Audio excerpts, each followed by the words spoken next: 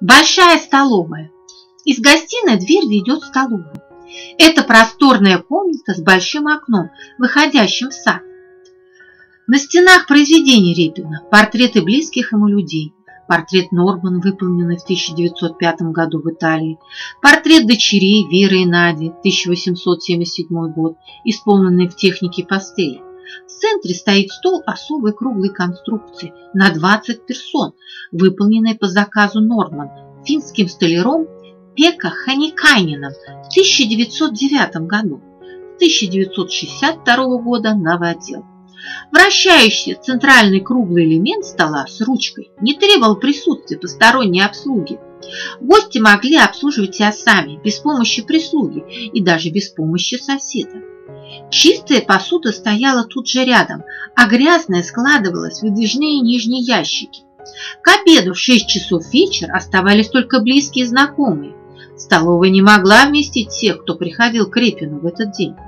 Под удары гонга и под звуки органчика все входили в столовую. У маленького стола с хлеборезкой каждый брал себе хлеб. Этот стол не сохранился.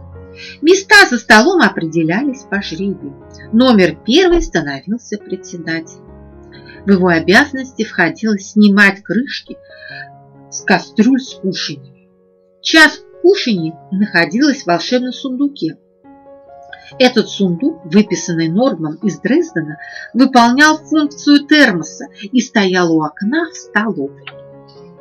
Сохранились карточки меню вегетарианских обедов с правилами круглого стола. Вкусно приготовленные овощи, фрукты, блюда из различных трав, супы, котлеты. Одна из карточек от 10 августа 1911 года находится на столе. За нарушение правил самопомощи полагалось произнести идейную речь экспромтом с трибуны, расположенной в углу столовой на возвышении. Чем больше нарушений, тем обед получался веселее. Больше всех отличались Чуковский и Еврейнов. Картины со стен столовой художник часто менял. Некоторые продавал, дарил, а на его месте появлялись новые. В конце 1920-х годов Репин не мог подниматься на второй этаж, и столовая служила ему и спальней, и мастерской. Между трибуной и печью, отгороженной ширмой, стоял диванчик, где он спал.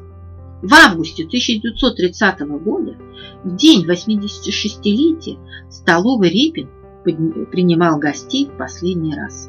В этот же комнате он умер 29 сентября 1930 года. Зимняя мастерская расположена на втором этаже, куда ведет узкая лестница. Мастерская была построена по замыслу самого художника в 1906 году. Бревенчатые стены естественного цвета, резные наличники на окнах и дверях, перила лесенок с балясинами. Все это свидетельствует о своеобразной стилизации мотивов русской народной архитектуры. Мастерская занимает почти весь второй этаж. Она может быть разделена на 3 части портьерами. Обилие света, попадающий через стеклянный потолок и большие окна. В центральной части на большом мольберте последний автопортрет Репина, 1920 год. Художнику 76 лет. Его можно отнести к лучшим работам позднего периода творчества художника. Сохранилась шапка, в которой Репин себя изобразил.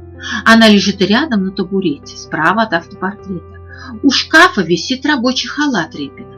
Рядом на столике в синей вазе кисти Репина. Справа на низкой табуретке находится его знаменитая подвесная палитра. Стены мастерской были заполнены этюдами и эскизами Репина. Работа шла над несколькими картинами сразу. В мастерской стояло несколько мольбертов с холстами.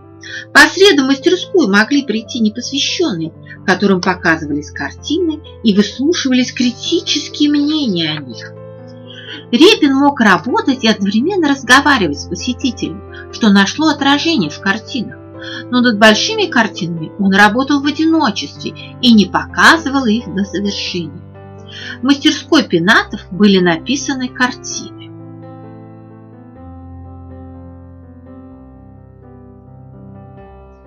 Пушкин на акте в лицее 8 января 1915 года. Какой простор 1903 год. Манифестация 17 октября 1905 года. Голгофа 1922-1925. Гопак 1927 год. По словам художника, в мастерской он проводил лучшие часы своей жизни. Корней Чайковский вспоминал, как Репин утром, едва проснувшись, бежал в мастерскую и там и создал себя творчеством, потому что тружеником он был беспримерным и даже немного стыдился той страсти к работе, которая заставляла его от рассвета до сумерок, не бросая кистей, отдавать все силы огромным полотнам, обступившего его в мастерской. В центральной части мастерской, около камина, находятся подлинные вещи запорожских казаков из коллекции, принадлежавшей ученому Яворницкому, столообразом писаря и служившей при работе над картинами «Запорожцы пишут письмо турецкому султану», «Черноморская вольница», «Гопак». На стене, рядом с большим окном, работы Юрия, скопировавшего в Эрмитаже знамя запорожцев, его центральную часть. На малиновом фоне посредине корабль, знаменитая запорожская чайка с фигурами запорожцев. Слева от копии запорожского знамени висит портрет Юрия, сына Репина, возможно, автопортрет.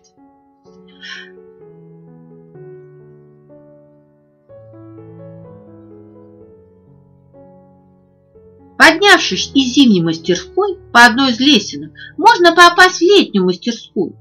Здесь хорошо работалось летом. В Пенатах случайно осталось более сотни его рисунков разных лет. Помещение летней мастерской иногда используется для временных выставок.